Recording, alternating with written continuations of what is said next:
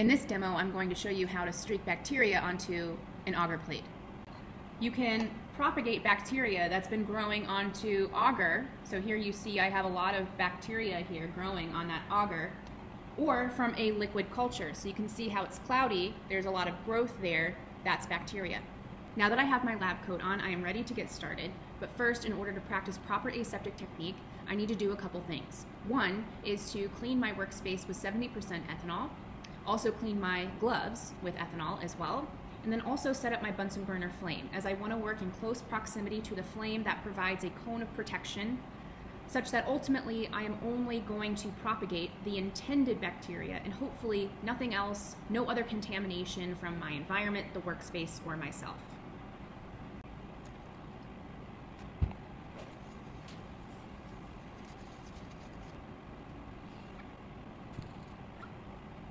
Here is my starting plate from which I will pick a colony to streak onto a new agar plate. But you can see here that I practice the streaking method on this plate. So starting up here at the top, you see thicker lines, right? You cannot really make out distinct single colonies up here at the top because there's a lot of bacteria growing up there.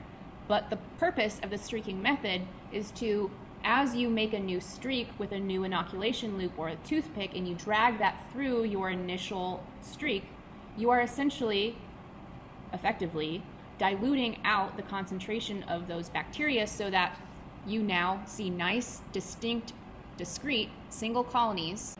In some labs, you'll come across inoculation loops that are plastic and are individually packaged, like this one.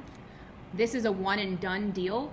Whereas if you come across a metal inoculation loop in a lab, those are reusable. Importantly, you have to sterilize it in between streaks, so you would just put it across the flame until it's red hot.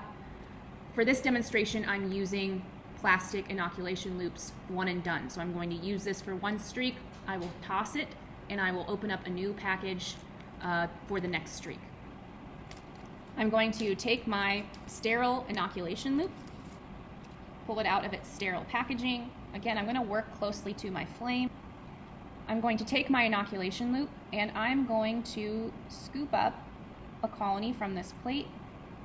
And now I'm going to grab a fresh LB plate.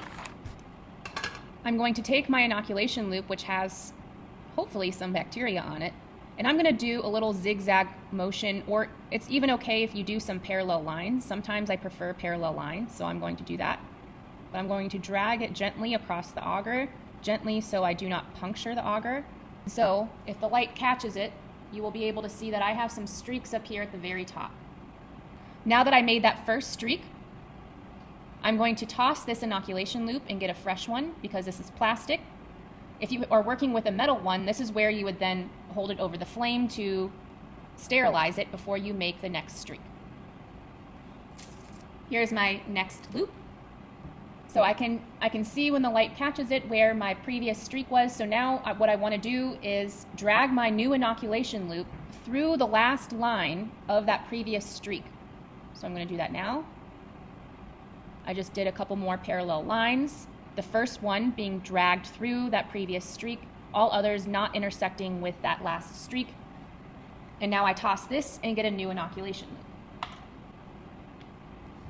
I now have another inoculation loop here, so I'm going to turn this another 90 degrees or so. I can see when the light catches it where my last streak was.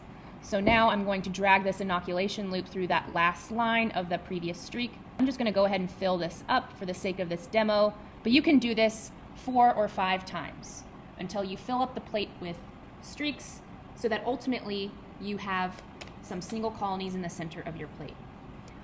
You can also streak out liquid cultures onto agar plates. For example, I have an overnight culture of some E. coli. I'm just going to pop off the lid here. I'm going to just dip this inoculation loop right into the culture, being careful not to touch the sides of the tube. I just want to dip it right down into the liquid. So I have a little droplet there of that liquid culture. And now I can take a new agar plate and I can just streak that directly onto the plate and practice the same streaking method. So toss this, I can get a new inoculation loop such that eventually towards the center of this plate, I now will have hopefully single colonies.